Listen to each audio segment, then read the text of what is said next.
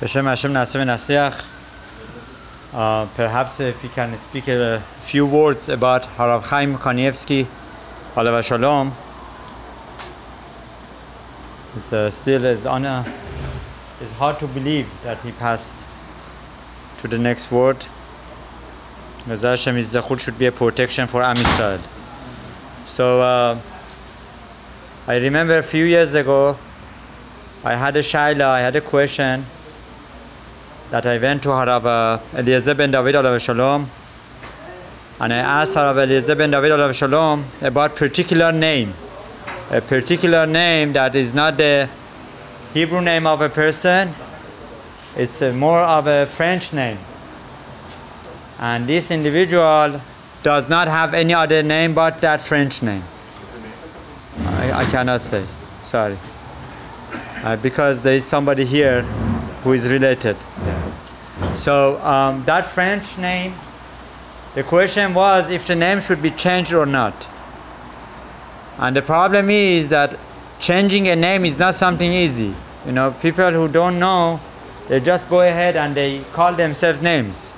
You know, they just, if they didn't have a Hebrew name, they just say, okay, from now on, call me this name. First of all, the name that is not announced in a group of 10 men is not a new name. A name has to be announced. Right? It has to be, a Misheberach should be given, right, by the Torah preferably, where there is Asara. And that name would be established. Now, changing a name is very dangerous. Why? Because every name has certain mazal with it. Right? Every name has certain mazal. Like Abraham. Abraham is the name that has the mazal of chesed, rahamim, kindness. Right? People who have the name of Abraham, they tend to be merciful to others. They tend to forgive. They tend to help others. Right? Now, people who have the name of Ishaq, they might have more Gevurah. Right? They might have more Gevurah. Right? They also have chesed. Right? It's a mixture of Gevurah and chesed. So this question was a very delicate question. I asked Harav ben David Alav Shalom, what should we do with this French name? Right? There are times that if a person is not feeling well and needs the segula of Shinui Shem, because as we know, Shinui Shem is Shinui Mazal. Changing one's name also changes the Mazal.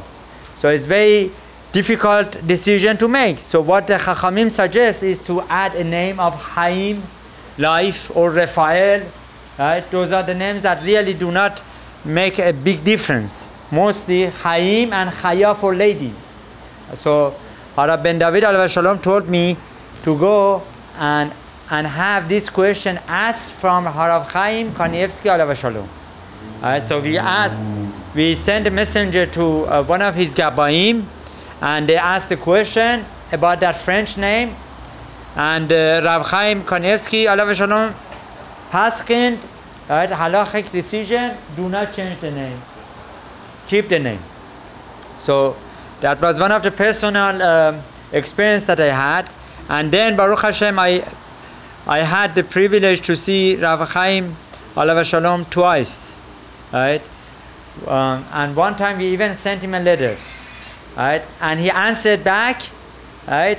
He answered back, Beracha v'hastacha bimhera. And today I heard that one of this I can say who said this over, because it was said in a group of 3 people, right? Rav Moshe Yaqubi Shelita, right? He went to Rav Chaim Kanievsky, and back then he had 3 girls, 3 daughters. He went to Rav Chaim, and the daughters, the oldest one was 5 years old, or maybe less than 5, so they allowed him to go with the daughters. And Rav Chaim looked at the daughters and said, "You only have daughters?" Right? And Rav Yaakov said, "Yes." Right? So obviously he was there to get a beracha for Ben Zachar. Then he banged on the table, said Ben Zachar, and the next child he had was Ben Zachar. Right? Right? Shana Haba. He said Shana. Very good. He said Ben Zachar Shana Haba, right? And Baruch Hashem, he had this child. Another shaila that he asked from Rav Chaim Kanievsky, alav shalom, was that those bachurim that they go to yeshiva in Eretz Israel and they want to come back to United States and go to Lakewood, should they go to Lakewood or should they come to LA if they are originally from LA and join his yeshiva program that he had back then? So he said no, they should come back to LA and join your program. Perhaps this way, right?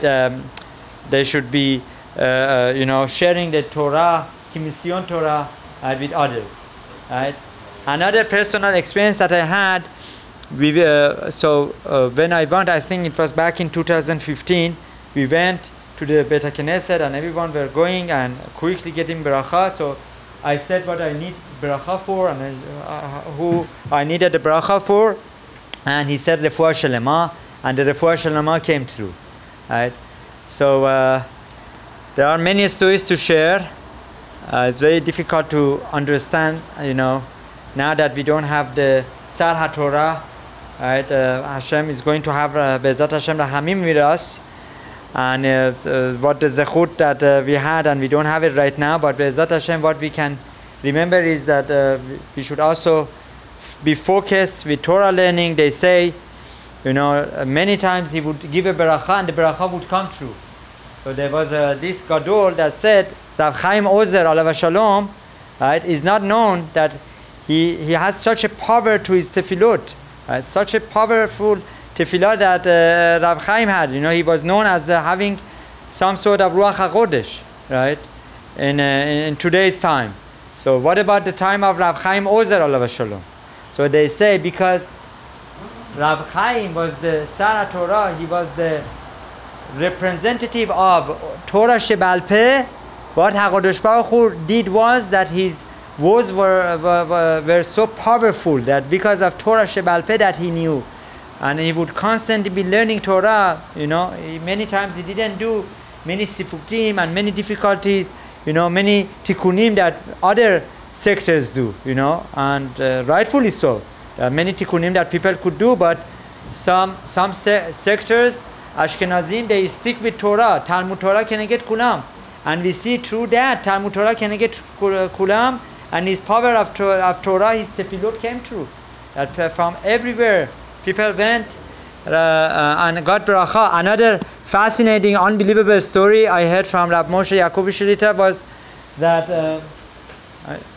and I end with this, right, was that there was this person who was traveling to Eretz Israel and had the names of people who wanted Rav Chaim to pray for, right? And he got the names to Rav Chaim, 3 names. Rav Chaim read the first name, skipped the second name, and the third name. This guy got worried. I want the second name to be read. So he pointed again, right? Please, Kevod Harav, the second name also. Again, Rav Chaim went, first name, skipped the second name. This was for Refuah Shelema, and the third name. And so he left.